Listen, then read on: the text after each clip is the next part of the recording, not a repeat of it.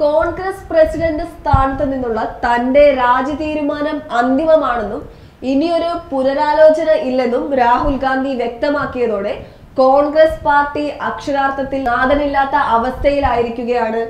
പൊതു തിരഞ്ഞെടുപ്പ് ഫലം പുറത്തുവന്ന് രണ്ടാം നാൾ നടന്ന പ്രവർത്തക സമിതി യോഗത്തിലാണ് രാഹുൽ ഗാന്ധി താൻ പാർട്ടി നേതൃത്വ സ്ഥാനം ഒഴിയുകയാണെന്ന തീരുമാനം പ്രഖ്യാപിച്ചത്. യോഗത്തിൽ സംബന്ധിച്ച നേതാക്കളെല്ലാം ഞെട്ടിച്ച ഈ തീരുമാനത്തിൽ നിന്ന് അദ്ദേഹത്തെ പിന്തിരിപ്പിക്കാൻ രാജ്യത്തെമ്പാടുമുള്ള കോൺഗ്രസ് നേതാക്കൾ അന്ന് തൊട്ട് കിണഞ്ഞു ശ്രമിച്ചുകൊണ്ടിരിക്കുകയാണ്.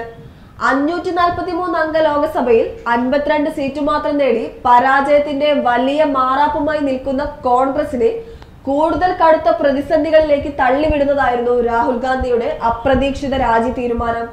പാർട്ടിക്ക് നേരിട്ട കനത്ത തിരഞ്ഞെടുപ്പ് പരാജയത്തിന്റെ ഉത്തരവാദിത്വം പൂർണ്ണമായും ഏറ്റെടുത്തുകൊണ്ട് രാഹുൽ ഗാന്ധി അധ്യക്ഷ പദവി ഒഴിയാൻ തീരുമാനിച്ചത്. നിർണായകമായ ഘട്ടങ്ങളിൽ ഉന്നത നേതാക്കൾ ഉൾപ്പെടെ പാർട്ടിയിലെ പലരും തിരഞ്ഞെടുപ്പ് പ്രചാരണ രംഗത്ത് തന്നെ കൈവിട്ടെന്ന പരാതിയും അദ്ദേഹം മുന്നോട്ട് വെച്ചിരുന്നു. എത്രയും വേഗം പുതിയൊരു അമരക്കാരനെ കണ്ടെത്താൻ ആവശ്യമായ നടപടികൾക്ക് തുടക്കമിടാൻ നിർദ്ദേശിച്ചുകൊണ്ടാണ് രാഹുൽ അധ്യക്ഷന്റെ കസേര ഒഴിഞ്ഞതെങ്കിലും ആ വഴിക്ക് പിന്നീട് ശ്രമമൊന്നും ഉണ്ടായില്ല. രാഹുലിന്റെ മേൽ സമ്മർദ്ദം ചെലുത്തി തീരുമാനം പിൻവലിപ്പിക്കാമെന്ന വിശ്വാസത്തിലായിരുന്നു നേതാക്കൾ. ഇതിനായി അവർ പണ്ടത്തെ പോലെ കോൺഗ്രസ് പ്രവർത്തകരെ തെളിച്ചുകൊണ്ടുവന്ന് AICC ആസ്ഥാനത്തിനു മുമ്പിൽ പല കുറി പ്രകടനങ്ങൾ സംഘടിപ്പിച്ചു. വിവിധ സംസ്ഥാനങ്ങളിൽ 200-ലധികം നേതാക്കൾ പാർട്ടി ഭാരവാഹിത്വം രാജിവെച്ചു.